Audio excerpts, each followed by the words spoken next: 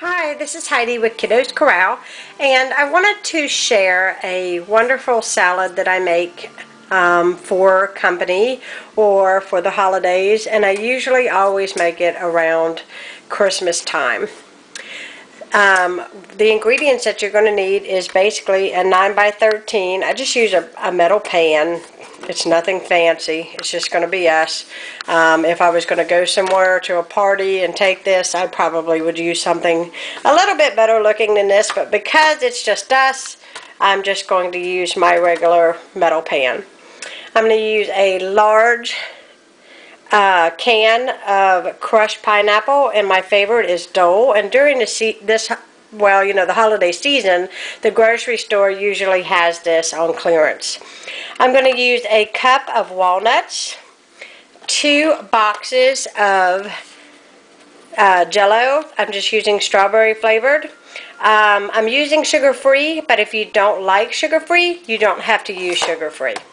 But I don't find that, in my opinion, it doesn't change the taste of it.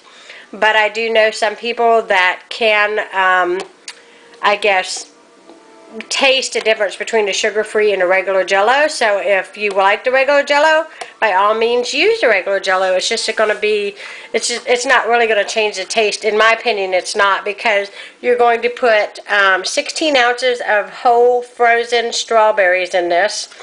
I feel because you're using the pineapples, the crushed pineapple and the strawberry, using the sugar-free is fine because you're not going to lose the sweetness at all. You're going to start out with a saucepan on your stove, and you're going to put this on high, and you are going to bring this up to a boil. Once this comes up to a boil, you are going to add your strawberries, or your strawberry Jello, excuse me. Then you're going to pour in your entire can of crushed pineapple, then your strawberries. Now when your strawberries have completely thawed in this water and their juices are released, and you'll have a good red looking Jello in the pan, then you're going to want to pour in your walnuts. Then I'm going to simply dump that into my 9 by 13, and I'm going to let this set up in the refrigerator. Now, after it has set, I'm going to take a small tub of sour cream, and I am just going to use it as the garnish. I'm just going to put sour cream all over the top of the Jello. And it might seem weird to have all of this sweet with sour cream, but I promise you, this is one of my favorite salads. It's the most simplest to make, and it tastes really good, and the sour cream complements all the sweetness and the texture of the nuts.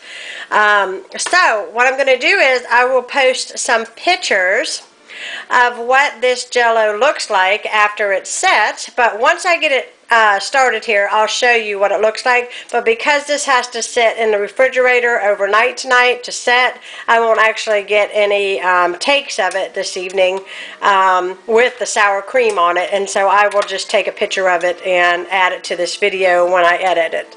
So let me get this started. Let me get my Jello started in here. I'll add my crushed pineapple and my strawberries, and I'll come back and show you what that looks like. Then I'll show you what it looks like again when I get ready to add my walnuts.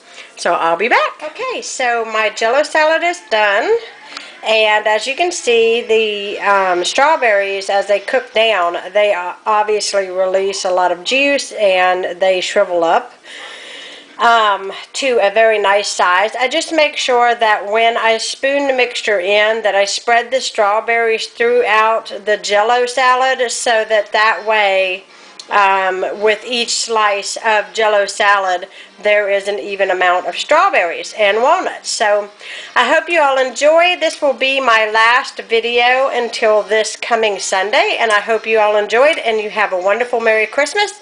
And like I said, I will put a picture at the end of this video vlog to show you what this looks like after it sets up and I get it dressed. So I will talk to you guys later. You have a wonderful Merry Christmas. Bye!